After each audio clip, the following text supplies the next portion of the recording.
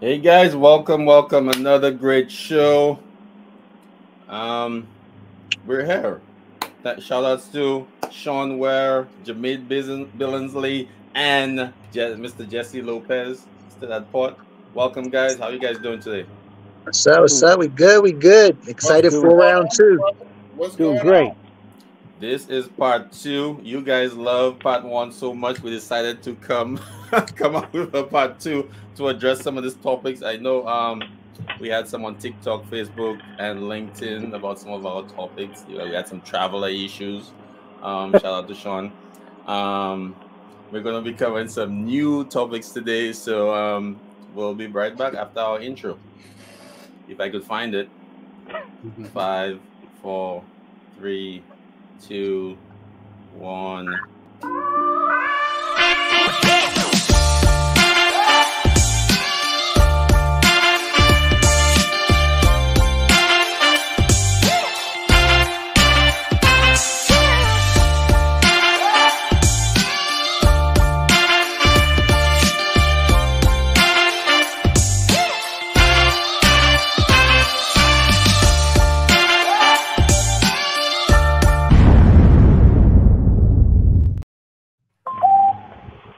Whoa. So I'm not gonna go in at anybody for comments they made on the previous show. So I will. So I will. We'll start fresh. We'll start with some new topics. Jamid had a topic. We're gonna go with Jamid this time. So we're gonna Oh say boy. succession planning, right? So we have had issues in the past. Maybe that's not the topic to start with right now because I just heard some news. So managers leaving or leadership leaving a department and not making preparations for the new person or the younger generation or the next generation to come in.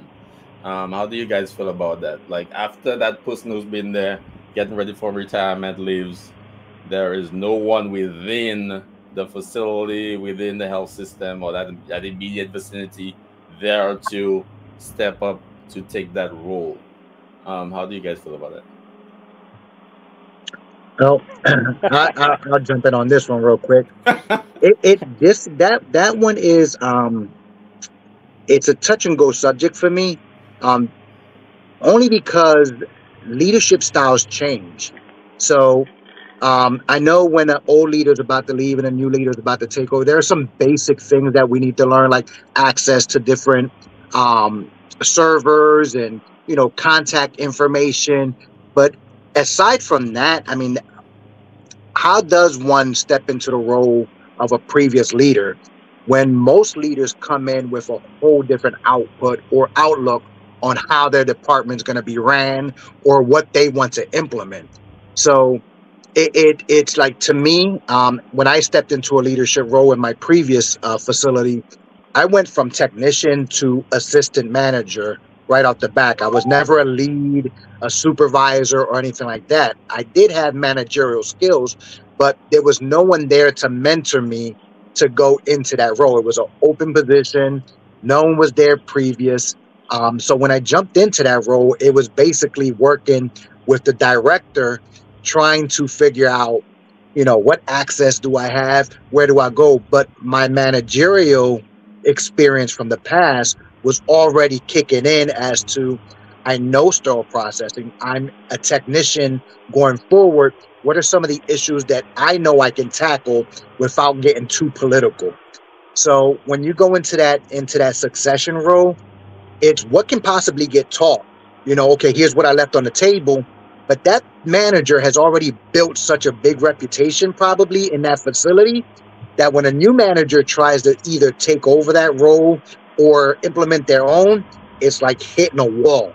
So the respect has to come later on. So I feel kind of like torn in between, where it's like, okay, are you going to let me shine, or is it, do I got to prove myself to you first? I can agree with Jesse on that to an extent.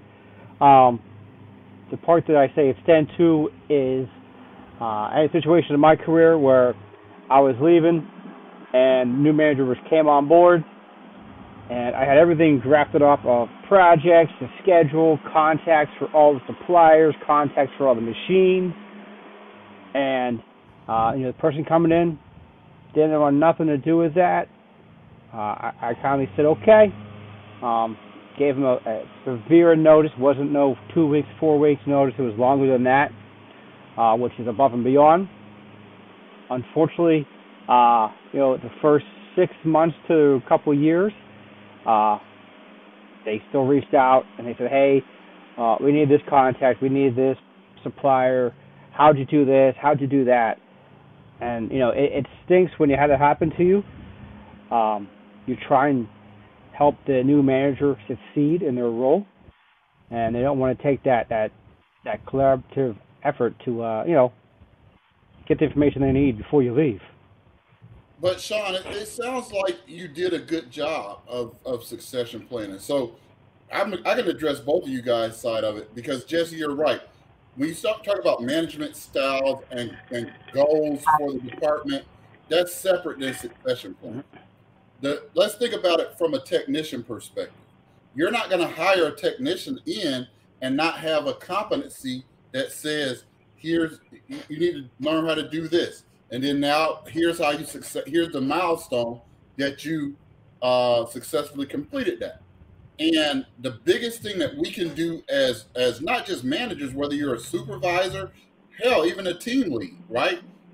Educator, what are all those things? Write down all those things that nobody taught you when you got the job and say, this is a part of the competency for this position. Because people don't have competencies for anything other than text. So when I ask them, when I'm doing audits, so do you have a competency specific to your job? And they go, no, why would I have, we do the so your job is the same as Charlie out there on the table. So building those competencies, that's not going to be the same as telling them how to be a leader, growing them into being a leader. That's a different part of the succession training. But just starting off with something Jesse mentioned. Here's all the systems you need to be able to access. Something Sean mentioned. Here's all the vendor contacts that you need to have. Just starting off with that and then developing it into, okay, when you talk about the political side, Jesse, part of that political side is you don't know who they know. So that means they did a terrible job of succession planning, right? Because we have to stop saying, oh, I've got a meeting at 12. No, if you have a succession plan, we've got a meeting at 12.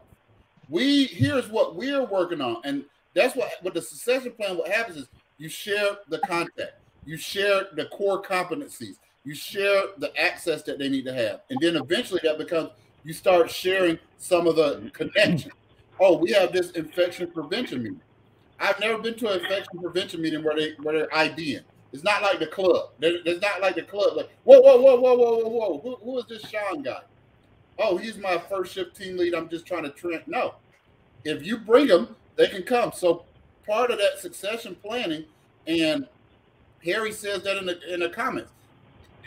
You talked about somebody retiring, Bernard. Yeah. And let's be real. This is sterile processing. We know that our average, according to Warren Nist, the average stint as a leader of a sterile processing is going to be 5 to 6 years. So it ain't retirement is that why they're leading. So what I'm telling you, all the managers, educators, team leads, and supervisors, don't wait till you think you're ready to move to another hospital or whatever. Start now. Start now saying, oh yeah, you're gonna talk at huddle today. Hey, I'm doing the education plan. You're gonna give an in-service. Let me show you how to record the stuff so that when that opportunity comes, whether it's a positive, hopefully, or not so positive, realistically, then we already have a succession plan in place because we said, here's the stuff that I struggled with when I got here. I made it into a core competency. And I said, you got to log on to the time card system and you got to check the time card system. You got to take these courses. So those are the kind of things to me that as a succession plan is not that you have to act like a manager, but making those connections. You're supposed to be you're coming in to be the manager and you only see the director of surgical services at the Christmas party. Nah, that's not going to cut it. So as you can tell, it's a topic I'm passionate about because the better your succession plan is, the less likely you're going to have to use it. So you're saying that, and I agree with you on. I think I see where you're going with lead tech supervisors and managers, directors, and so forth. Up, right? They should have their own set of competencies for their job duties. Yeah, not some long extensive list. Concentrate on the things that you do that's separate from the sterile processing competencies. Like, what do I do different every day? What do I do different that if somebody had told me I had to do, I would have done a good job at it? Remember giving those first performance evals? I wish somebody had told me, hey, remember, read this book about critical contacts and having professional conversations and how to handle it when somebody starts crying when they get their performance eval. So, just those kind of things. That's what I'm saying, Sean. So let me throw a wrench in that. So what if a manager doesn't have anyone within the system who they could trust to take that next role, and the new person is coming in, and they will have maybe 2 weeks to a month to learn? What would be the process for that? Well, at least you still have the list of the competencies that you're not going to be able to get through in that short period of time. You have the list of contacts and vendor contacts, and then even in that short time, you can introduce them to those people they need to build those relationships with, whether it's infection prevention, whether it's the operating room, whether it's the ancillary clinics, whether it's the infection prevention meeting, whether it's the C-suite. Depending on your position, you still are going to have time to make those introductions, because the hardest thing is when you come in and then the way you find out that somebody is a key player politically, to Jesse's point, is that they come down raging mad at a mistake you've made, or they're complaining about your level of service, and you don't even know who they are because nobody introduced you to them. Nobody told you, well, here at this hospital, neuro has a lot of juice, or here at this hospital, the ophthalmologists are really, they're part of that. They're more important than at another hospital. Those are the kind of things that you can cover in a succession plan. And then when you're rushing to try to orient somebody, that's the worst time, Denard, to try to remember all the stuff that you need to tell them. If you start writing it in a non-pressure situation, oh yeah, ortho at this hospital is the king. And so you go to a place and you're like, oh, they have cardiac. Let me get with these cardiac surgeons. Those guys are nice they're gentle as a hummingbird at this hospital. I wish somebody had told me that ENT is the biggest complaining doctors and they listen to them in the C-suite. So just kind of making a list of things that could help them out. And it's just like paying it forward, right? Because here's the secret thing. When you make your succession plan for this organization that you're in now, when you go to your next organization and they haven't done a succession plan, guess what you already have? Your blueprint from the, okay, let me see. Oh, I need to get access to your payroll system, which is different than the one I use, but the same tick points hit. So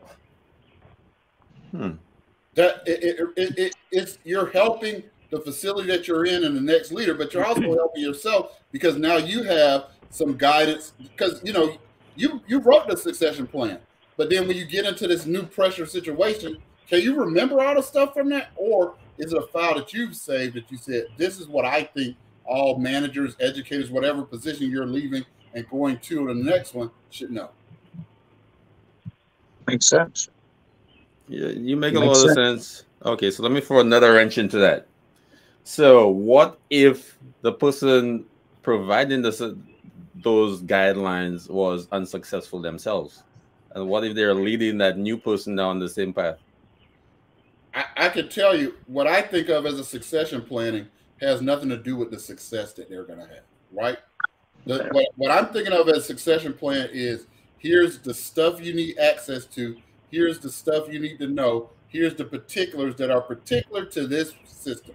The water here is terrible, so you always have to stay on top of the listen, they may not have been able to successfully manage the department, but a succession plan is going to, no matter what your plan is or the next person's plan when they come in, that stuff on a succession plan is going to help them get off to a great start.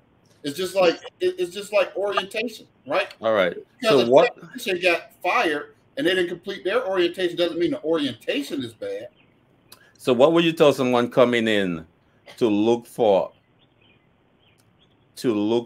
in a bad plan to not follow.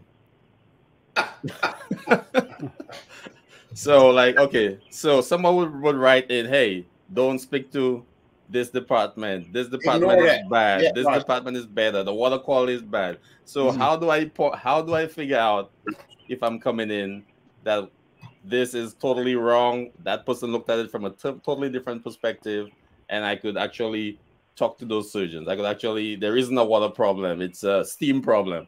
You know what I mean? So how do I know that I'm walking into the right plan, or should I just scratch that and start over with what I know? Well, let me tell you what I would do. I'm walking in the facility. I don't want to hear what the old staff have to say about anybody else.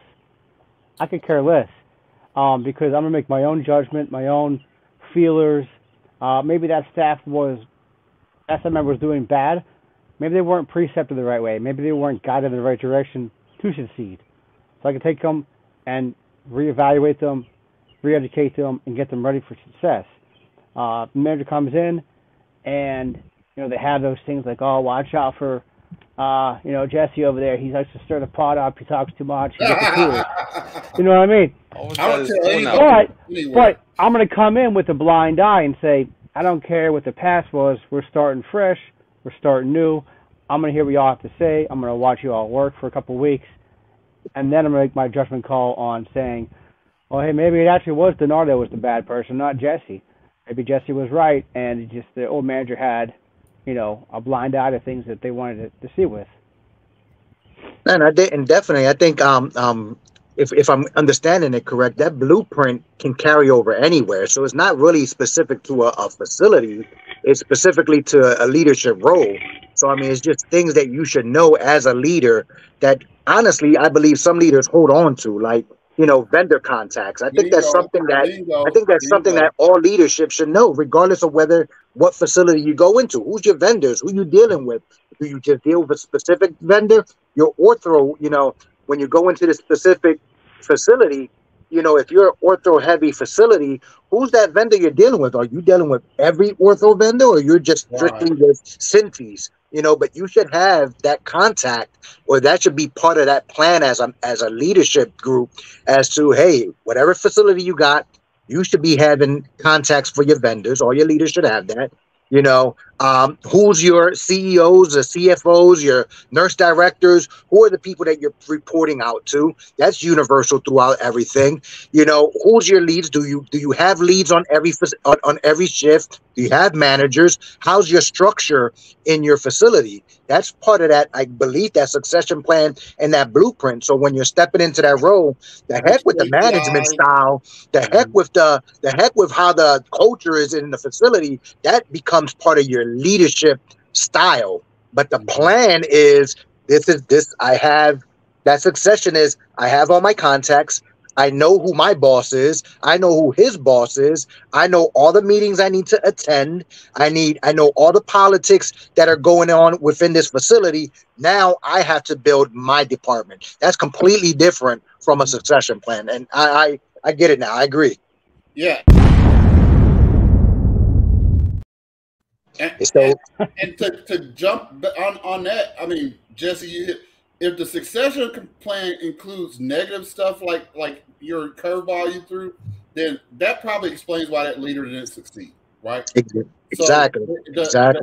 The main part of the succession plan is information about this specific facility that Yep. you may not know. And I see Harry talk about asking questions during the interview. Sometimes the stuff you need to know are not interview questions. Right. Right. What Yep. KPIs are you reporting? What's your turnover rate? What's the blah blah blah blah. So I think there's a balance there, and I think a good succession plan is keeping it as factual as possible and informational as possible. Telling people to watch out for these people and don't. That's not a succession plan. No, nope. Got out. Yeah, that's basically trying to implement their leadership style on you. Right. Everyone has their Right. own. So Right. you're gonna, just as Sean said, you're gonna you're gonna have your own assessment. I mean, Yep. if you're one of those leaders that's by the book, or you're one of those leaders that like to interact. Some leaders don't like to interact with people. It's your leadership style that determines the success of your facility, or of your position. But that succession plan gives you the success to be able to implement that Yep. leadership style. Much quicker. Because Definitely. if you More have and to more if you efficient. have to Definitely. learn all that stuff in real time, the worst thing is I mean, what facilities do a poor job of is, hey, here's the meetings we need you to attend. They do a job. Their job is, and all of us have been around enough to know how it happens. Hey, Sean, we're in the C-suite. Are you coming? I'm looking at my calendar. I don't. Where's the Oh, we C-suite didn't at? send that to you. Yeah, So, that's probably the worst feeling, as being in a leadership role, and right, you have answers for nothing. It's like, oh, right, so are you going to talk to such and such, and you're like, who the hell's that? right. That's your boss? Right, Really? Oh, right. my Because bad. that's the way they go. They're like, "Oh, Kathy was asking a question," and you're like, "My first week, who's Kathy?" You know, and so the, the when you do a good succession plan, it's just giving you basic information to prepare the next leader. Yeah, Because, and here's how it helps you: it's Kathy at your hospital. When you get this new job as the AVP at this next hospital, or director, or whatever you move to, you still need to know whoever Kathy is. Who, who is the director of nursing? Who is the infection control VP? Those are so you can, the names might change, but that stuff that you need to know doesn't change. And that's why I'm trying to convince people doing a succession plan is not only useful for your replacement, but it's useful for you when you go to your new place. I can say that I've been more successful figuring it out by myself. Mm, How to do those first couple of weeks with the new hires, how to get them, their ID badge, the scrub access, and figuring out meetings on the fly than having a list. But I have a different, way of learning than most people, that me figuring it out myself, someone can tell me, oh yeah, this is how you do it, and they walk away. Well, you did it. You didn't let me do it. Now I didn't learn. And also, if they might be trying to tell you the wrong way too, where it doesn't always work the right way, or they know the back because they've been for 15 years, they always done it that way, which, I can Well, say in 2 years, things have changed in a year's time on how you do one thing anymore. and I get that, Sean, because you are a different cat. But let's not confuse technical, complex things Oh yeah, with simple stuff. yeah, That's yeah, ridiculous that you have to figure out how to get people their scrubs. If yeah. there's a email that you need to send to say change it all from Jesse Lopez to Sean Weir, you need to send that on the first day. And learning how to do that yourself is a huge waste of time, and a waste of time that you could be getting to know your department. Mm-hmm. So I'll push back on. I know you have that independent streak and all that stuff, man. If you have a succession plan, and then when you come into your next place that I left the previous person, here's how you do it, then now you have better questions to ask when you get there. It's Mm-hmm. asking how to get scrubs is not an interview question. That's yeah. not Nope. an And right. and and Oh and, no. it's very important, because it determines how the people that report to you look at you. Because Right. if you look like you don't have no answers and have no clue, they're gonna look at you like, this is my leader. right, This guy right. don't know You jack. don't even know how to Well, get these scrubs. So, I'm sitting regardless there- of how much wealth of knowledge you have, again, Right, that goes to that point where you're left to kind of prove yourself to the individuals around you, which it should never do that. That should never right. be the I factor. hate that They kind should of be trial by basically, fire. I'm not going to help you out kind of thing. Yeah, I love. yeah, We exactly. see eye to eye on that. And the reason we're talking about this now is because it's actually an issue within our cell processing field. I've seen many managers go to new departments and have no idea where to start, where to finish, who to talk Right. to, and their leadership team doesn't have a clue either, because they don't come down to CSS or cell processing, and they don't have any idea what the run-ins are. So you basically have to start from scratch with all your processes, all your contacts. You might have to call your old contacts to find out information at your facility because they used to work there, or they know somebody that you need to get in contact with. So and that's something that I've done in the past as well. Like, I know, hey, we got Steris equipment. I know my old Steris rep. I don't know the one here. right. Let me give a call. Yeah. But that's again, that's being, that's putting your managerial skills to the test. It's like, are you a critical thinker, or are you one of the people that need to hand me out all the time? If you're a manager who requires a hand me out all the time, maybe you shouldn't be a manager or a leader. You should have that critical thinking skill that say, hey, I see this piece of equipment. I know my old rep. Maybe that's it. And you might find out, oh yeah, we don't service that no more as a third party. Now I have to ask some questions. Yeah, and another tech to advice for techs: get to know if you have an in-service. Get to know your reps. If the guy's coming to fix the sterilizer every 2 days, talk to him. Hey, what do you think is wrong? Right. You might get to learn something about sterilizers. You might get to learn something about the business either. You might end up transitioning into a different field. Talk to your right. rep. I mean, when you look at a lot of those guys started off as sterile processing techs who were interested in that part of the business. So I agree with that. And to Jesse's point, there's a part that's critical thinking, and then there's a part that, again, checklists help. Checklists are definitely good. And so they may not be able to get you the right Steris contact, but at least it sparks in your mind, hey, let me call my boy, who's the region, who's in charge right here? Who's in charge? Because let me tell you, when you walk in there as a new educator, leader, supervisor, director, manager, you are on stage. And what we frequently see around the industry is 2 weeks of sitting there waiting for the play to start. And so you can't get off to any worse start than you go in there and going, hey, Sean, I'm still waiting for them to give me my computer access. I can't do this. I don't know. Hey, man. So when you start on that list, it also signals to the facility that just hired you, this guy ain't like the gal we had. This gal ain't like the guy we had, because she sat there for a month not doing anything. And this Sean guy is like, I need access to the scrubs. I need to know the vendor contacts. Hey, who do I need to talk to in facilities? Because I need a water quality report. I don't see any air and humidity monitor. All those things that you say. I don't know these names. I know the names at my own facility, but this checklist is reminding me of the stuff that a manager is responsible for the oversight of. And if you stay there for 2 weeks and a month, and you haven't been in that EVS manager or director's office to say, how can we work together to get my department cleaner? Hey man, it's too late. You just accepted it. You accepted it. You know what I'm saying? Hey man, you've been here for 4 weeks. I thought it was fine with you.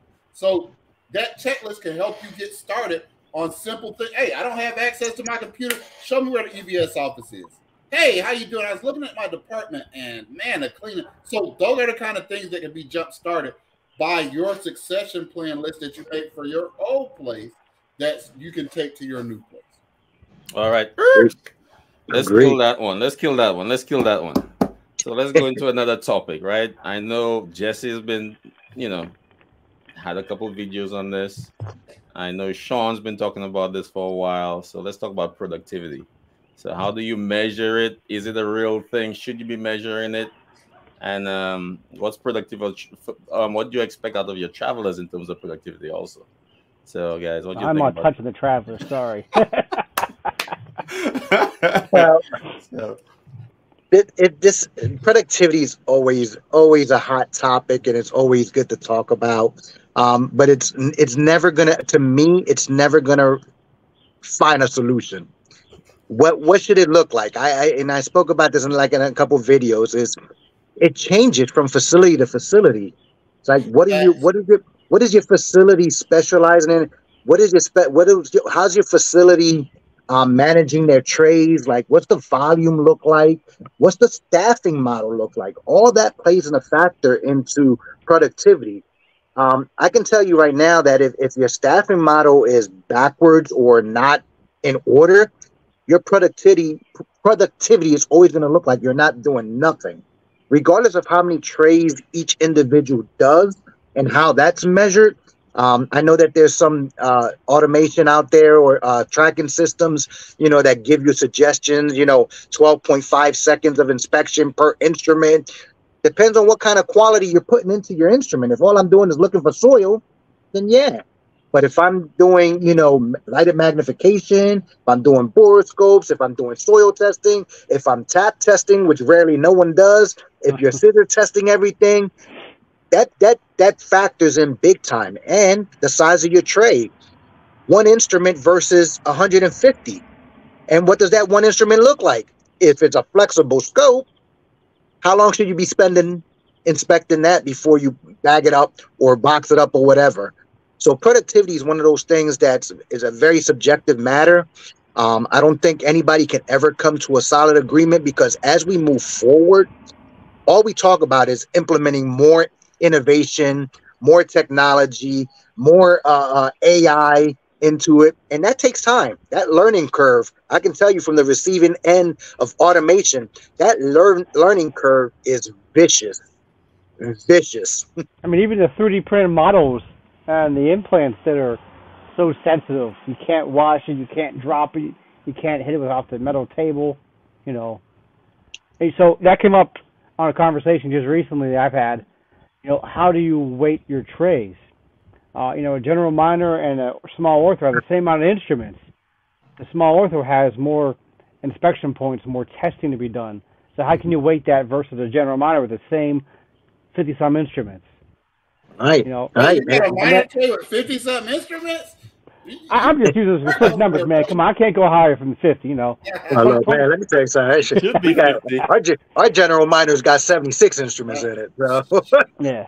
But I mean, like, if you look at, are you counting pill pouches from your clinics? Every 10 pill pouches, does that count for one tray for your staff? Are you talking about running up to the OR, taking the OR case cart to the room, bringing it, if you have to, bring an OR dirty case down to decontamination? Can you count that as a weight or productivity? And you should. You definitely can. But how do you weight so the biggest issue is, how do you weight the trays? But right. I think it comes, as Jesse said, it comes down to the location. Me traveling to 40-some locations I oversee, not every hospital has the same amount of volume, staffing level, and their volume every day. Some hospitals, I'll call out my buddy Shane from HSPA, my mentee. He had a department that did, I think, 30 cases a day, if I recall it right, and his staffing was 3 people. Maybe it was 2 or 3 people, and they had 30 to 40 cases a day. Wow. And they had it down pat, and I oversee a hospital that does the same amount of work with 8 to 10 people. Yeah. So he was blown away. And that was I guess one of the questions I raised. If you walk into a department, let's say just outside eyes, I walk into your apartment and I see 300 trays on the shelf. How many employees should be in there doing assembly? Mm-hmm. Well, that's the question. I guess about the tracking system. That I posted the other day. I think the tracking software is really falling short on making people do set trays for the next day or same day surgeries, and they can just go free willless and just grab what they want to. So, sure, a team leader, supervisor could say, "Hey, here's a cart. You do that." But once they're done with those 8-10 trays, what are they going to do on easiest I'm trays thinking, they know? First of all, you need to find out. Hey, is the work getting done before you start measuring anything? Is the work getting done at the end of the day? Now, if it's not getting done, you have stuff left over. So that's stuff that's not getting done. How many trays not getting done per night? Also, when you find that out, then you look at your staffing. So if everything gets done, who did what? But see I think that's the problem with the whole productivity question. Okay, what if we process every instrument that's required for all the cases for the next day, and you still have 300 instruments on the shelf? The work's getting done, right? Mm-hmm. But is it getting done? Because what's happening with those trays that are sitting on the shelf? What are we doing with them? What are we just saying? Hey, I don't care about those as long as my cases for the next day are done. Right. That's the problem with that staffing model. As the longer those instruments stay on the shelf, the more time those instruments go missing. They become damaged. Nothing comes out of the dryer bone dry. So now you're talking about it's sitting there collecting dust because dust is daily. So how long do they sit on the shelf? What does that staffing Jesse, model? I've been using the argument you brought up, and you didn't even know the gym you said. The items out of the washer are high level disinfectant, not sterile. So when we know what binary fission every 19.88 minutes, we're doubling. At Correct. some point, a tray on the shelf might have a higher microbial count than a tray back in decon. You are absolutely right.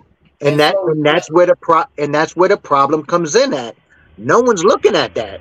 Everyone's saying that came out the washer, is clean, but they're not thinking about how long does that tray sit on the shelf, and should we be staffing to get rid of that? Everywhere I've been to, and I might be wrong, but facilities are organized. Facilities are organized in a way where first shift caters to the OR. Second shift is working on your, case cards and cases for the day, trying to clean up the influx of instruments that come down from the OR and decon. So that's the working crew. And then third shift should be technically the cleanup crew. The things that were missing instruments, and knocking out those instruments that are sitting on the shelf that aren't needed for cases. So that first shift doesn't have to run around and get that, oh, where's that tray at that we got for add-on? Oh, well, it's sitting on the shelf. Right. Well, if we cleaned it up, it should have been sitting on that shelf. You ask OR to remember anything, they'll say, you mean that tray we used Tuesday at 2:22? they can get that time right. Yeah. And Angie, my girl, she said, yeah, they had to be washed again, in her opinion, right? But here's the problem. Do places with 300 trays behind really do the best practices? Let's keep it real here. No. Let me tell you, I might have to put on my Jesse mask here for a second because I know I have an unpopular opinion about productivity. And I know there's a bunch of people who never hold on. This is gonna be a TikTok clip, so let's go. Let's go. Listen, they got an old saying in sports. If you keep listening to the fans, you're gonna be sitting up there with them for coaches. This whole productivity argument is an argument that's from the level of the people who don't have to answer when trays are not ready for cases. We have to go upstairs and explain why the tray from last Thursday is not ready for cases. They don't. We have to start polishing up our resume on Indeed because we can't get our productivity up because the pick lists are terrible. When you say, oh, we got the trays done for tomorrow, you got most of the trays done for tomorrow. You ain't got all the trays done for tomorrow because they ain't on the pick sheet. So to say low productivity is no risk, when I see these arguments on the internet, I would rather do 10 trays perfectly than have a mistake in 40 trays. Let me tell you something. I don't care what your staffing model is. There ain't no staffing model built for 10 trays a day. All right? So I don't care. When I look at productivity, I'm looking at everything, right? What's the productivity in decon? What's the productivity of the people pulling cases? How long does it take us to get the stuff to sterile storage? You can mark all of that stuff. So whatever they're saying is distracting them from producing sterile trays, which is our job, then we can remove those and give them credit for those things. But at the end, this productivity argument is not an argument for anybody responsible for oversight in departments. There's a bunch of, we talk about the instrument tracking system. We can talk about all the things that interrupt productivity. But what is a universal truth, if your department is not productive, you will be working elsewhere. But the people who are not being productive, they will continue to get there when a new hard-charging manager comes in, and the problem is there's no accountability for production. So it's not about trays, tray size. There's a million. I could give a whole lecture about how to use the AMI complexity categories to rate your trays and start from there. But the ultimate thing is if you're not, if you're saying we're going to take a laissez-faire leadership style towards productivity, you're going to be taking a laissez-faire leadership style on your computer searching for a new job.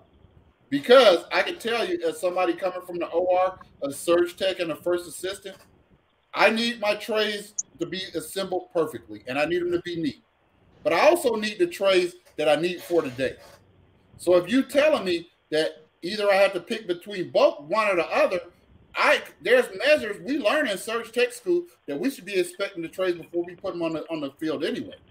But if the trays Here's are to that one. available, that is a bigger risk than the people on the side of this productivity argument like to acknowledge, because they don't have to deal with the operations and accountability part. But those of us who have sat in that seat, those of us who have been in the OR, I'm telling you, these perfect trays that you have ready for the first case or first and second case, when I have to flip a case or when this case gets canceled, I need the third case ready. Those are just as killer as the trays without an indicator in it.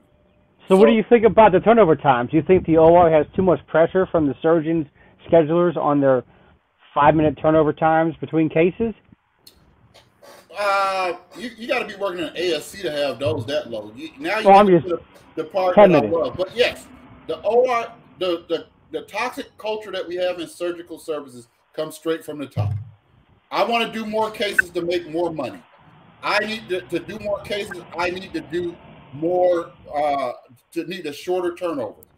To have shorter turnovers, I may have to use trays over and over again. I'm not making more money when I'm buying instruments, but is my manager strong enough to bring me the data that shows, hey, we need more of these trays. Hey, we need these. Hey, we need these pick lists accurate. Here's the list of trays that we had to send up that weren't on the pick list. So the responsibility rests with us, but we need our team to understand that productivity is important. And when you take that culture of every mistake you make is another step that you get fired instead of an education opportunity, then that's when if you take that kind of pressure, people do trays slow because they don't want to get in trouble. Mm-hmm.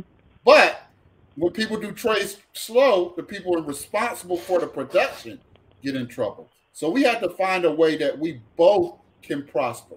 And it's not saying you do 30 trays a day or else, right? But like Sarah is saying, this myth that you have to choose between quality and quantity is not true. Are you trying to slim your trays down, like apparently Sean has done with these 55? But there's ways that you can get more productivity by looking at stuff that you don't need. Are you looking at stuff like, are you telling your people in decon, tell me every time a tray comes down and it's obviously unused?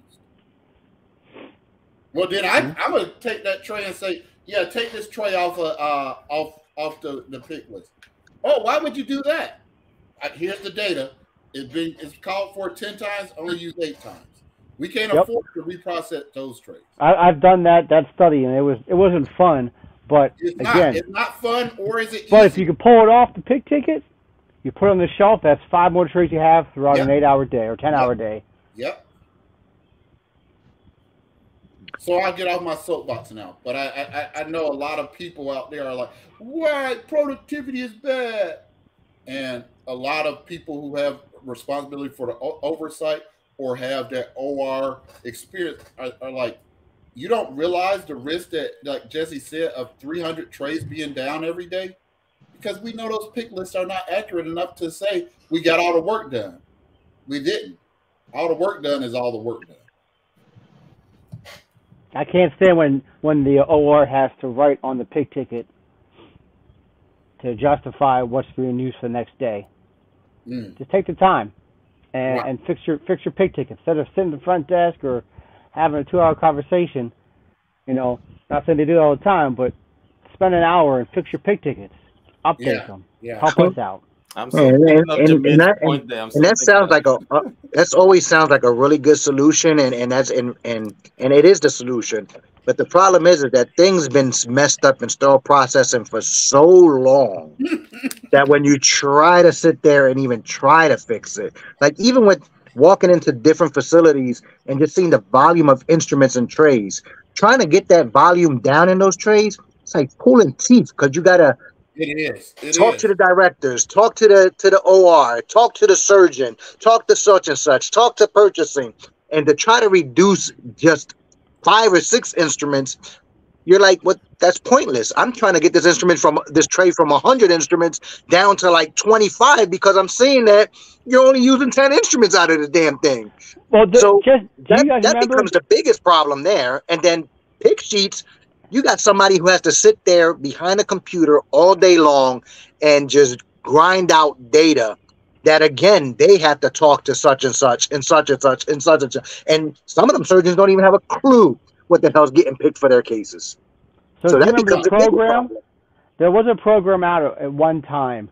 Don't know who made it. I'm not gonna say any names, but it's one of the orthopedic companies that they used to sell, where they would pull in your pick tickets, pull in the trays. They would sit there and they would upload the instruments in that tray set. So they would pull Dr. Joe's minor tray, essential tray, and open and close tray, right? All the instruments would be uploaded. He would have that. They would have that doctor do a gallbladder, then do anything else, lap appy, whatever, or not lap appy. We know what I mean. Do all this procedure this doctor would do, and they would pull in Dr. Smith. They would do all his cases with the same exact trays. At the end of that time frame, they would go through the instruments that doctors would use, and say, "Hey, you only used 15 out of the 50 instruments. We can reduce this in half from 50 to 40, maybe 35, and you would still have all your instruments that you would have to do all your procedures and anything for a trauma related that would pop up." Because they actually had the option to do the trauma too.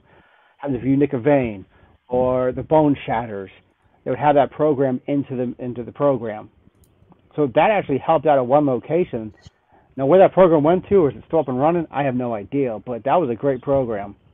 Yeah, I mean, I know a few places that do that, that it'll analyze your trays and look at what the surgeons are doing and help reduce it. But again, if you're in a facility that has 5,000 trays, Oh yeah, good luck with that. yeah. So You know, you do good you luck with that. do you guys have Because experience I'm going with? to because then quite honestly, I'm going to be honest. If you go into a facility that has that many trays, I guarantee 4,000 of those trays have way too many instruments in it. I So agree. have you guys had experience with backup cards?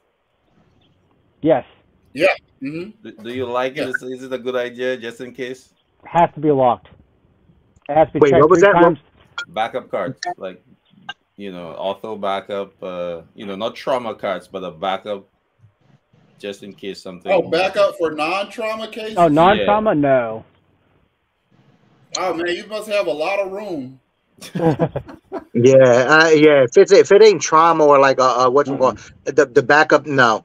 I No. mean, granted, it's like with a lot of the you got to figure most of the cases that you use are using general trays for the majority of the trays. It's every other tray after that is basically a slight modification. Difference between a general minor and a rectal tray is just the retractors in there. So it kind of blows my mind when I see trays and they're picked for the same case, and I'm like, those are all the same damn instruments in there.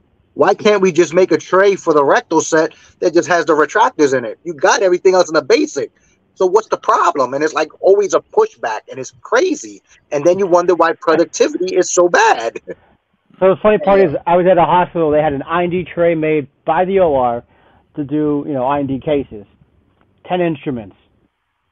They always wanted a general minor or a plastic tray, which was like 300 instruments, because what if this happens and this happens? I'm like, it's an I&D.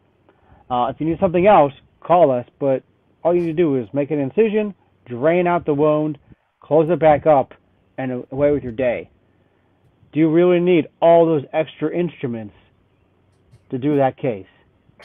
Well, what I can tell you, Sean, is from the OR perspective, why should I take a chance on doing that? And if they ask for that one time in band camp and they don't have it. No, And I so understand. that's really what you're fighting when you're fighting the instrument monster, right? Because what we consider a tray is the product of decades of surgeons adding their stuff in there. Well, can you add this in there? Well, that surgeon is not even practicing there anymore. Who we added this and that in there for, and so and it's a hard thing, and that's where if you can get your staffing and productivity up, you can have the time to go up and start with your biggest 10, your busiest 10 cases, and you can go up there and do the observation yourself. Watch a case, use a laser pointer. Okay, they use this, they use that, they use that. And now, I'm not advocating that anybody does this, but we gonna do it. Nah. if it's a non-countable case, right? Not countable case, they got 8 crowds on there, and you go up and observe 4 cases, and they never use more than 2. That next count sheet might come out with 6 on it. It's with 6. Down to 5. And so when you start looking at, but really partnering, you know who can do it in a flash? The confident surgical techs. The surgical techs at your facility, they're not scared like the service line nurse, right? And there's no knock on nurses. I love nurses. There's not attack nurses, but the nurses are like, if I make this change, it might come back on me. Yeah, exactly. That's not about this. That's what I was about to say too. It's not even the surgeons wanting it. It's that sometimes the circulating nurses don't want to be going back and forth. They don't want to take that chance. But if you can find you a Sean of a surge tech, people are like, oh man, they don't use that. They don't use that. Man, no, they never. Oh, that's from when Dr. Lopez used to be here. Yeah, you can take that out. Now, you make sure if whatever you take out, if you don't have a slot in the pill packs for it, make one because it's worth it, right? You take this stuff out, and then it's easy. If you can find the Sean will be like, yeah, I said take it out. Yeah, I said take all that crap out of here. And then you can start moving on. Because if you do enough of them, then you can say, well, hell, if he said I can do that for the ortho major, certainly I could do similar things to the ortho minor. And then they'll say, well, who took this out of here? No, Sean. Remember when Sean did that? But anyway, I'm not giving you ways to fight the man. And but I'm saying that if you're banking on a service line coordinator, and there's some service line coordinators who be leading the charge, right? Especially the countable ones. See, the countable ones, they're on your side. They're like, yeah, let's get some of this stuff out of here. So leverage those relationships. No, in the non-countable services, you got to get a strong tech, our first assistant. In the countable, hey man, they want to get that stuff out of there too because they got to count it every time. So take advantage, leverage those relationships. And bringing it full circle, that's something you could add in your succession plan into the go-to persons. True Instead of going all the way through the director, there's a surgical tech you could go to that would get this done in a few weeks versus sending 20 emails and trying to figure out, when you're going to sit down with the surgeon to actually work on those trays when he doesn't even know what's in the trays exactly. Yeah, that is one of the most cowardice ways to do it, right? And sometimes you'll find, I'm blunt. I'm blunt. Without being insulting, but sometimes you'll find surgeons who are like with Hank and those guys. They ran across, hey, what's going on, Sean? But they'll run across your occasional surgeon who's like, yeah, I'm with that. What you really work on with your surgeons is it ain't no way we need 14 trays and get the surgeon to pressure the vendor reps to make that into a 2-tray, 3-tray thing. That can be done, and that's just as valuable as working on a knee tray or whatever. Because the knee tray has too many instruments on it, but those 14 trays they bring in to do the total knee, that's where the opportunity is. You know what's funny though? On the mission trip I go to, they do a total knee with 2 trays for the vendor side. Yeah.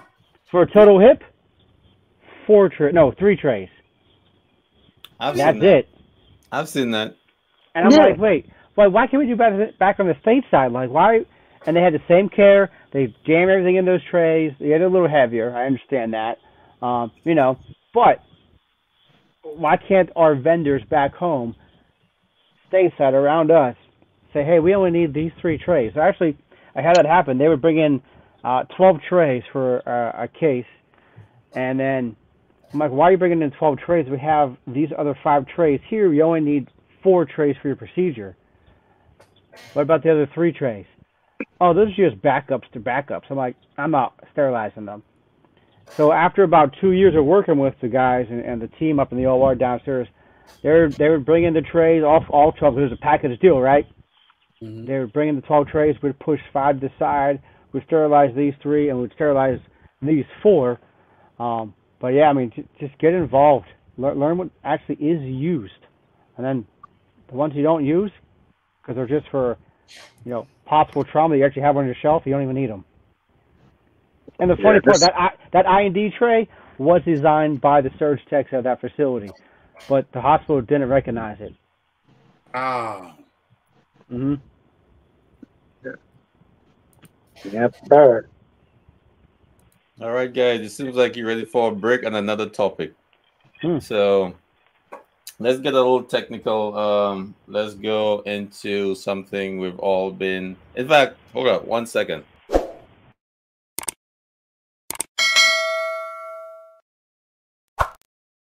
If you haven't already done it, guys, please go to the YouTube channel, like and subscribe, and also hit that notification bell so that you will be notified every time we have a new show coming up. All right, cool. That was our little promo. And let's go into another topic. You like that, Sean? I did. I like that.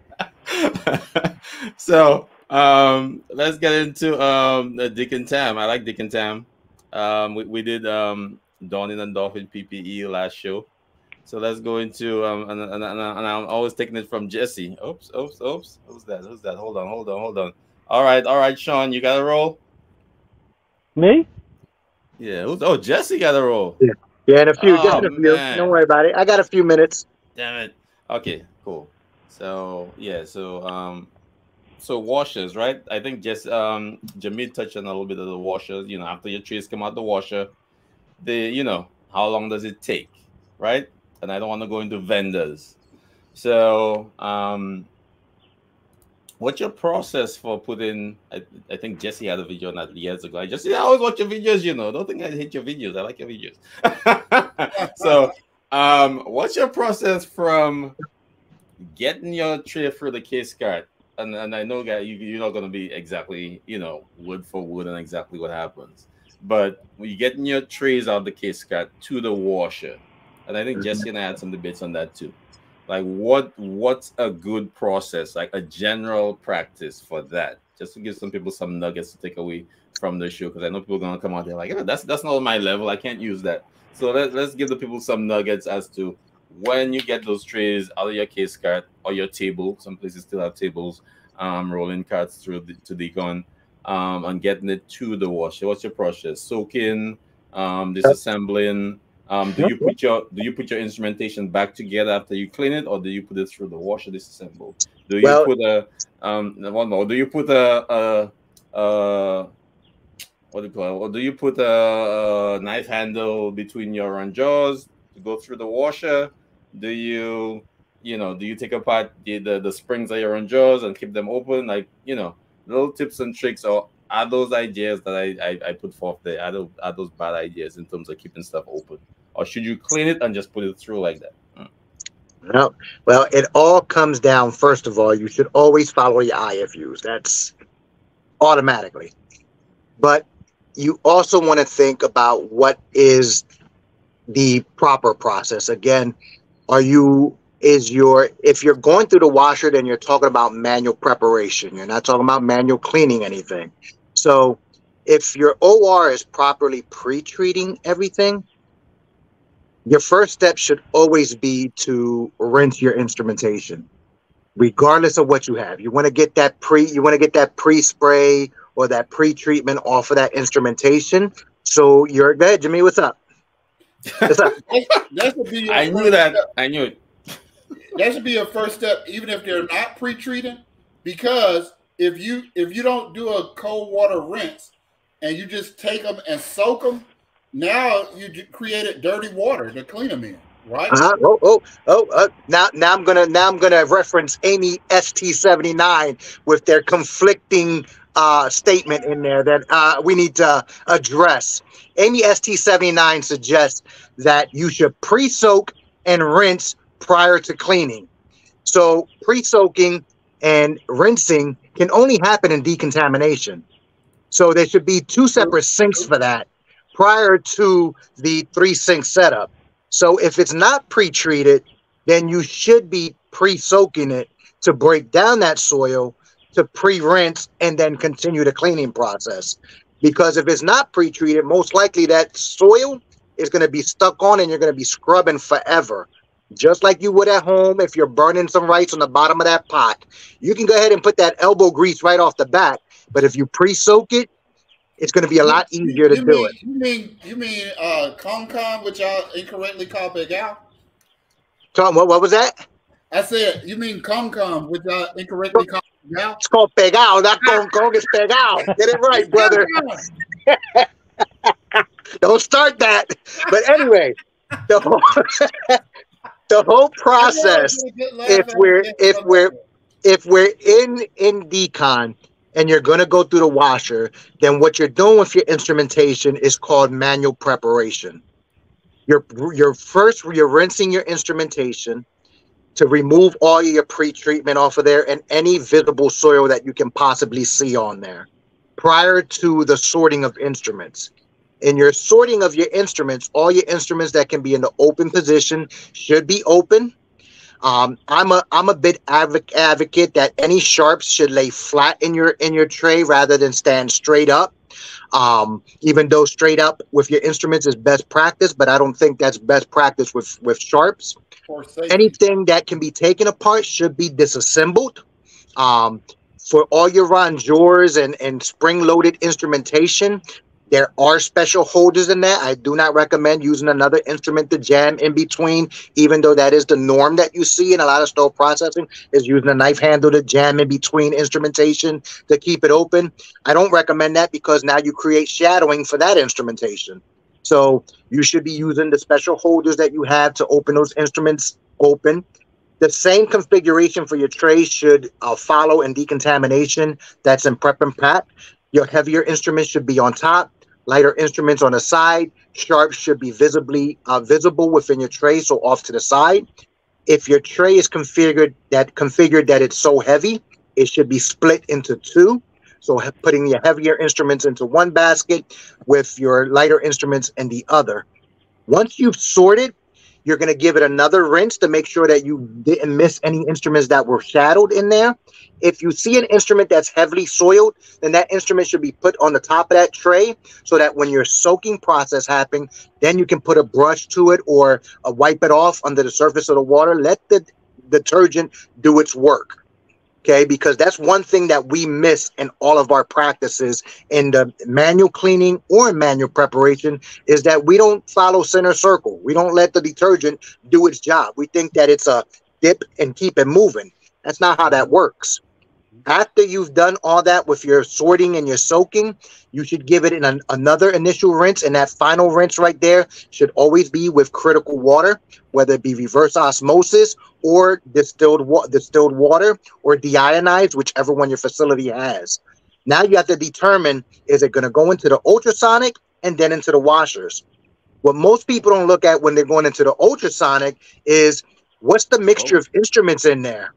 If you have instruments in there that's titanium, that's coated, that has insulation, even tungsten carbide inserts, and with regular stainless steel, you're going to have a problem going into the sonic because you're going to cause gravitation, which is going to cause staining on your instruments. So no one segregates trays like that. And when they're putting trays configured together, no one really looks at that configuration either. Only all stainless steel instruments should be going into your ultrasonic. Your ultrasonics have limitations.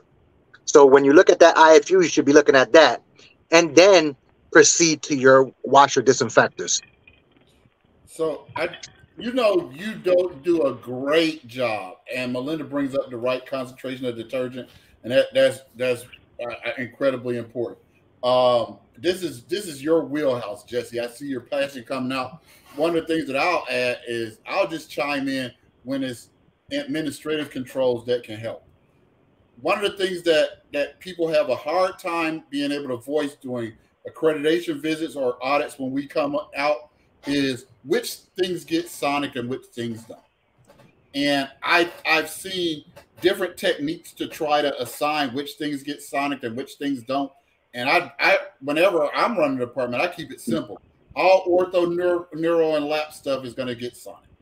And so when you make it simple like that, then you make it achievable instead of saying, is this tray? I had a place that had print in 10 font, 10-point font, all the trays to get sonic. And I was like, wait, you just put an ortho tray with rongeurs right into the washer. So when you think about ultrasonic, and whether you're a tech or the leader, think about how can we make this as simple as possible to ensure that the stuff that needs to get sonic is sonic, and that you're not sonic and stuff that doesn't need to get sonic. Because this is where I'll jump on my thing. If you're sonic in general trays, there's something wrong with your washer, buddy. A general tray should be able to go through the process according to the IFUs and through that washer and come out lickety split clean.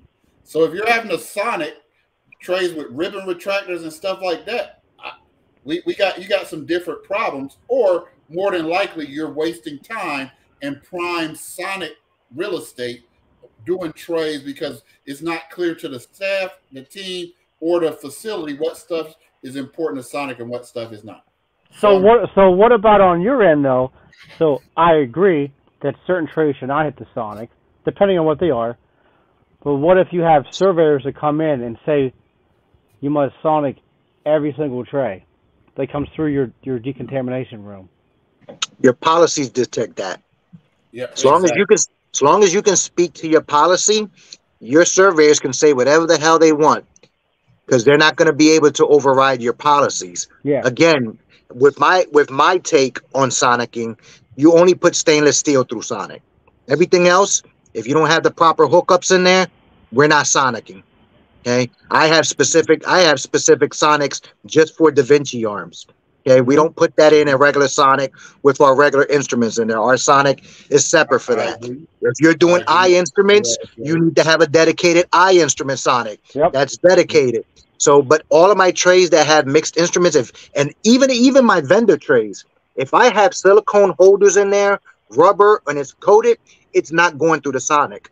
I refuse to throw it through the sonic because you're not going to get the job right. And that's a whole different subject that we can talk a whole hour for. Those vendor trays should even be going through the sonic. Only the instruments should. But they're in the IFU on some of them. Sonic what was is the that? last thing before the washer, correct?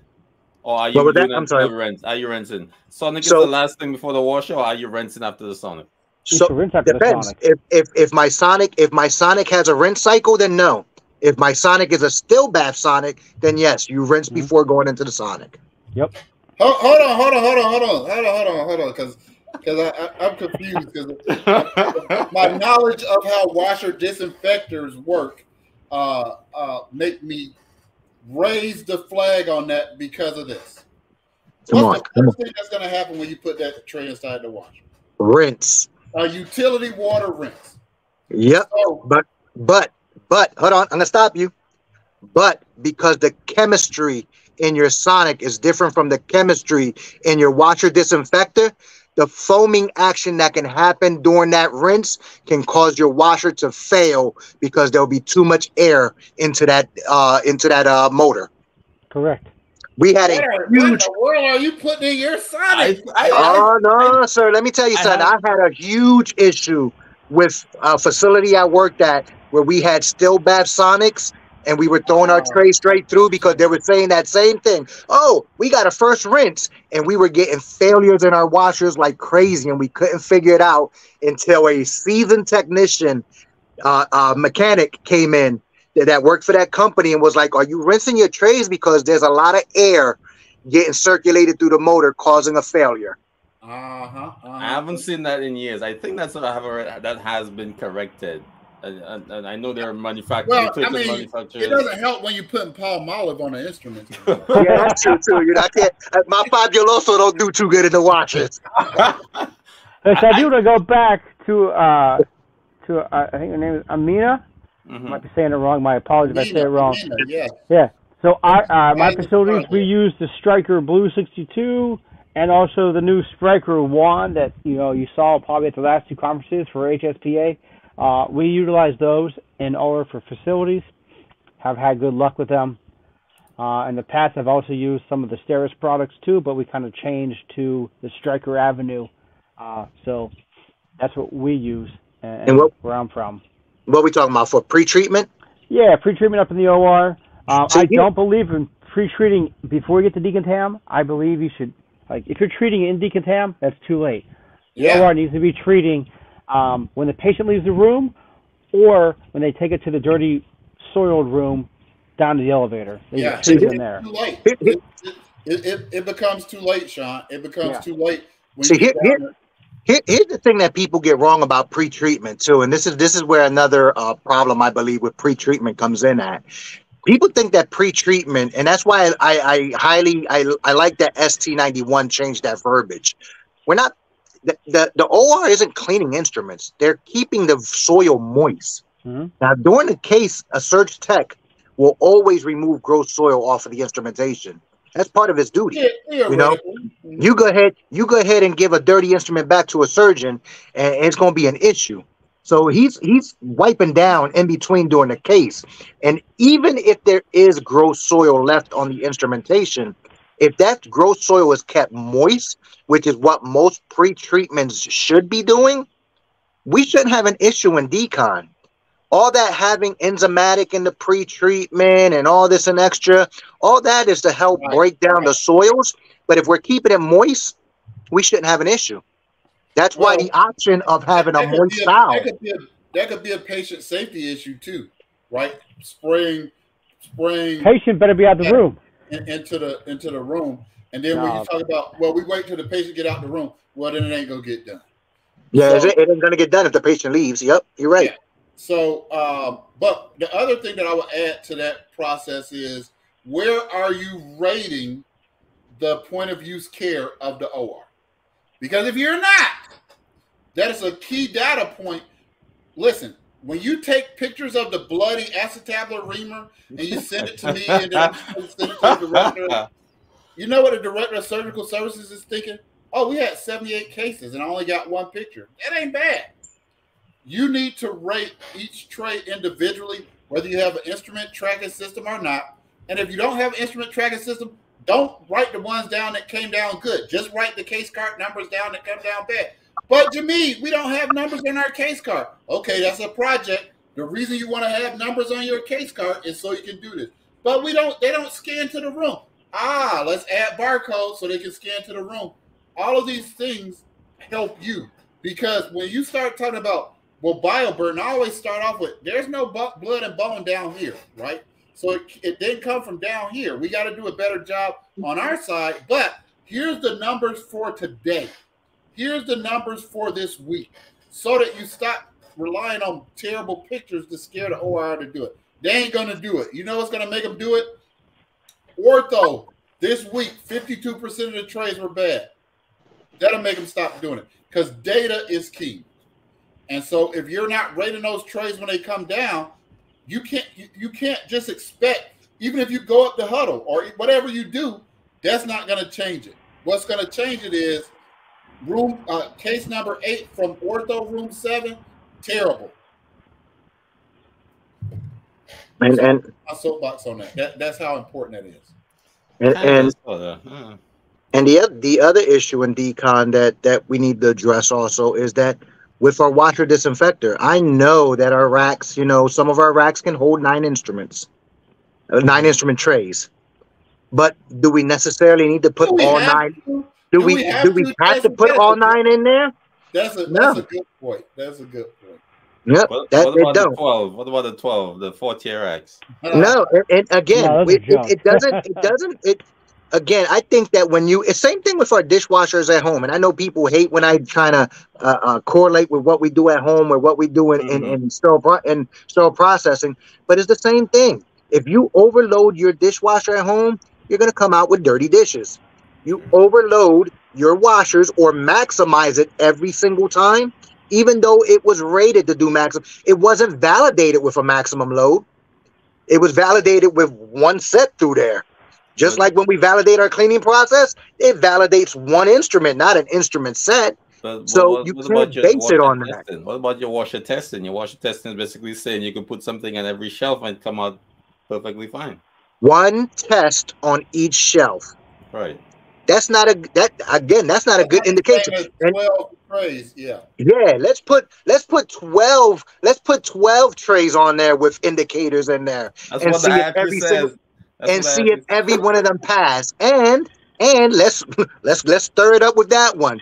Those are worst case scenarios. So let's put all dirty instruments into our washers and see if they're going to come out clean like those washer tests. Guarantee you'll be sending them back. Guarantee. I'm running 12 washer tests tomorrow. I go to a hospital. Guarantee. That's IFU. Guarantee. And before I leave, I will answer Amina's question. Pre-treatment with enzymatic or non-enzymatic, it doesn't matter as long as that soil, in my opinion, doesn't matter as long as that soil is kept moist. It prevents it from sticking, forming that bioburden, and can rinse off easily. And no foaming or low foaming. And low foaming. Yes. I thought pre-treatment at its core was to remove gross soil from the instrument. Yep. I initially, I don't think it's to clean the instrument. I think the excess, like, I mean, you're gonna get some red on it. You're gonna get some pigmentation. Yes, definitely. Yeah. But to remove the soil, okay, like they cut somebody's intestines up into 20 little pieces, and you get a one piece coming down stuck in a curette or something. Just to that's supposed to be taken out. Like that's what I think pre-treatment is. The goal is to get an instrument set down there that we can easily clean. I mean, we don't want to see the acetabular reamers with a whole bunch of ground beef in there. Right, you know, exactly. it can have some, but we don't want it packed with it. You know, because it makes it difficult to clean. So the pre-treatment, and again, even with that scenario, you can pre-treat that all you want. It's still going to be difficult. You know. Yeah, right. And I do agree. Linda's statement right there. You know, it does depend on the test. I'm sorry to say it, but some of the tests out there in our world are not truly challenging our machines. Are not challenging. And then how are there no there's only like one or two companies that test for lumens or sonication. How are we not pushing back to the manufacturers? Like, how do you test sonication? How do you test that your channels are pushing fluid through it, an enzymatic solution? But it's again those tests that we consider testing our washers and stuff like that. It depends on the test. I mean, because if you think about one of the popular ones, I'm not going to name drop. Their IFU says that you can put whatever chemical in there and you should be able to pass it. But in essence, if you do use a specific detergent, that does not have enzymatic in it, you can't pass that test no matter what. No matter what. So how are you supposed to clean? So how are you supposed to clean those eye instruments that can't use enzymatic?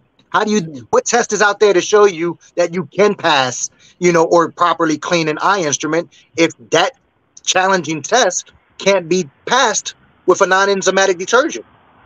So Jesse, someone I met at HSPA. So someone I met and we had a discussion about eye instruments. I forget who it was.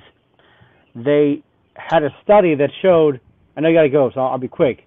That they used enzymatic solution on their eye instruments, and they showed with proper rinsing of the instruments that they did not show any correlation with TAS or nothing. So in 5 years, they had no TAS, no issues using enzymatic. That is definitely the key. If you look at the two big major eye instrument companies out there's IFU. Guess what detergent they use to clean their instruments? Enzymatic. Using enzymatic to clean to clean ophthalmic instruments does not cause TASS. It's Proper rinsing. improper rinsing of the detergent that causes it. If you properly rinse your instruments, you will not have any issues whatsoever. Well, And with that, guys, All right. it was real. I got to go. All right. See you, Peace. Jesse. Peace. See you in the next one. Part 3. So, but it's not just really. The real secret is there's this viscous stuff that we use upstairs in eye surgery, right? And if you don't rinse that out, it doesn't matter whether you use enzymatic, don't use enzymatic. So, and a lot of people say, well, we're not gonna sonic our eye trays because we don't have a dedicated sonic to use to put it in. And I would say get one. There's a sonic somewhere sitting in your warehouse. Grab that one and make that into your eye, because I'm telling you, some of that stuff and the lumen sizes, you gotta sonic it to get that stuff out of it so that it won't grab onto whatever enzymatic that you have. Melinda's making some great points. Amina's making some great points. Enzymatic. I'm not anti-enzymatic. It's just making sure that you understand what you're buying into with the enzymatic, right? Because the problem is biofilm. That the rusting and pitting is because of the delay between the case ending and it getting into contact with something. So the enzymatic is not going to buy you extra time, make it okay for you to have one person in decon when you got 20 case cards back there. Those are the real villains that we don't want to talk about. The cause of rusting and pitting is because we won't send another person to decon, not whether I do enzymatic versus surfactant-based pre-treatment. Both of them work. You're talking about two different cost points. You're talking about two different times when you're allowed to spray it, and how does that affect compliance? So those are the factors that you take into consideration when you choose one or the other. I don't have stock in either one of them. Both of them help prevent the formation of biofilm, which is ultimately the leading cause of rusting and pitting. So good question, Amina.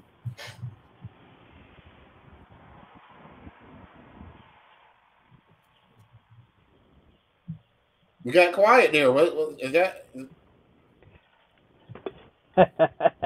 I'm agreeing with you. Sorry, I was on mute. I didn't want to interrupt Jameed. So I had a question about so you staying in the enzymatic soak. What do you guys think about that? I try not to give my opinions on certain things. So I would say no. So my thing is chemistry. Back to chemistry. Yeah. Can you mix the two things? We have a good relationship. We'll talk about that offline. Let's talk about that offline. But I do have to say there are some things that aren't written that do work. So don't get me started on that, Denard. Let's say that for the next meeting. Let's call. That's next meeting. Everything that's not written doesn't mean it doesn't work. All right, not because nobody wrote an article about it or put it in in a certain book doesn't mean it's not good. No. I don't like to comment on specific products, but we all know there's some stuff that's off the books that especially when you're in challenging situations, when you got hard water, when you got small sinks, you got, like when you're some of the times when you're looking at thou shalt do this best practice. Right. And you're like, this place ain't best practice. I can't do it. I can't. I mean, you want me to? So I think that we know that human beings are nothing more than ingenious inventors, and I can't tell you how many tricks that I've learned. And I would have to go down and write down all my tricks of the trade. Yes, please. And then scratch out the ones that I can't say live, and then figure out which ones are not a violation. But Amina, this is not the first time I've seen that combination. And yeah, I'll just leave Let's my leave that there. Let's leave that there. Let's leave that. Let's leave that there. So, guys, it's been an hour and a half. I really appreciate you guys coming on. Hey man, it's always great to have like a little outback kind of locker room chat, kind of that stuff that we can't say out on the floor. We can't say, but that's where the real stuff is, man. So you do a great job of facilitating that. And I love coming. I'm on here to fight for justice against Sean and Jesse. And I try to stay out of it because I know if I go left, everybody's gonna be like, "Oh, he's all the way left." So I try and stay in the middle. So but thank you guys, appreciate it. Let me see. Let me get my outro together before I say we're going out. So Sean, anything you want to promote on your end? No, sir. I lost the beard. New man. Yeah. I see that. That's a new guy. I don't think that's Sean. That's Sean's brother. Yeah, that's Sean's brother. Guatemala, here I come in like 3 weeks. So 3 weeks. Yeah. And did you get you were trying to get something for Guatemala? What are you trying to get? Got the full amount, man. So thank you for all my supporters out there and all the donations. I appreciate you all. And the beard came off, so it's about 2 weeks right now. So that's a great thing you're doing. That's your 2 weeks. Denard, that's like 2.5 years for you. Yeah, that's like 2 years. I've been growing this since January. Damn. Oh. Hey, look, we're gonna make a man's beard cover coming up soon. A man's beard cover's coming out. We got to. Medline, hit me up. I'm ready to go. And Mr. Billingsley, what you have going on your end? Saturday, I will be at the Florida Fire chapter. Shout out to the Pacific West SPA. Was just there last weekend with some great speakers in Long Beach. Great weather. It wasn't as hot as it was in the rest of the West Coast. But Florida, we'll be at Florida. Dave Jagrosi will be at Florida. Sharon Greengold will be at Florida. Lorraine Durrigan will be at Florida. Oh, wow. Our heavy hitters to be at Florida. Wow. If you're not at Florida, where are you? On the beach. It's still not too late. It's still not too late. And what a great excuse to drive down for the weekend, take a little vacation, and go to one of the Disney Worlds or SeaWorld or something like that. Yeah, come on down for a quick little thing. Flights are cheap. That's not a quick drive, man. That's like a 14, 16-hour drive for me. But just let Greyhound do it. It might take 30 hours to get down there and 30 hours to get back. But you could be working on projects they have Wi-Fi on the buses now. So come on down. Let's have fun. Tell me some other stuff I need to attack Denard on and Sean, and we'll bring it back to the show. So I was actually thinking of going down there, on a low, but I don't know. I might do it. You might see me, you might not. So we'll see. We'll see in a couple of days what I say. Oh man, we got the next president of the PWSPA, Damon Miles. Great guy. Yeah, I like that dude. I usually don't like when guys are as tall or taller than me. For Damon, he barely squeaks in there. But yeah, it was great fun at PWSA.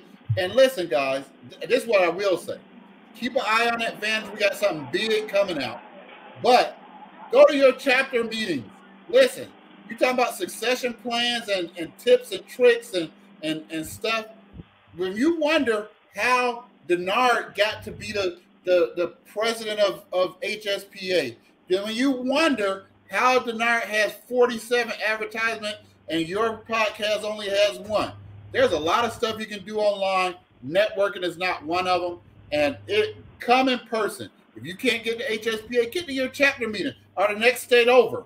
Chapter meetings still matter. Chapter meetings are important. And if you're wondering where your next step is you can find it easier at that chapter meeting than you can on Indeed or any of these other career builders. So come back to chapter meetings. Yes, please. You need the chapter. You need the network. Yes. So I must say, everything Jamid said, he said on his own. I didn't influence him to say. So, and one, let me go on my thing too. So, I might be going back to Jamaica in November, so Woo! I'm actually on a mission trip, not a vacation. Okay, let me just clarify because people had Jamaica, they think you're going to cook, I mean you're going to Mo Bay on I mean, on the strip, but I'm having a scrub drive, so there are a couple of the hospitals down there have zero. I don't want to say zero, but they're lacking in scrubs for the nurses, the doctors, etc. So I'm creating a scrub drive for I think about three facilities down there. And I'm going to be reaching out to some companies too. So I'm not sure. I'll make it official in a few weeks, but I'm having a scrub drive. If you guys have any lightly used scrubs you want to donate to the facilities in Jamaica, please let me know. We could work something out and get those scrubs down there so that the nurses, That's a great doctors, idea. surgeons could have something to wear when they come in. Because as you could see in some of my old photos, uh, there's a couple of days I had to wait like an hour for a pair of scrubs. Or I had a 5X shirt and I had And a a 5X medium, shirt and a medium medium. pants on. So it's like, they really need the help. So I'm creating a scrub drive to, help those guys have some stuff to put on. Listen, you guys have auto scrubs in your drawer at your house. You have auto scrubs. You're a traveler, so you can't go back to Idaho to take them back, and you got fired from this place, and then you got into a fight at this other place, so you banned from the premises. Man, give Denard these scrubs. You only need like 3 pair. You don't need 47. Give Denard these scrubs.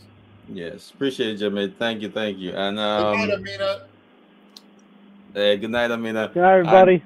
And guys, I'm ending the show now, but just wait down. We'll chop it up for a couple seconds. So guys, thank you for watching. Peace. Have a good night, everybody, or good day. Whenever you get to see this, make sure you like and subscribe, and also follow the show. Peace.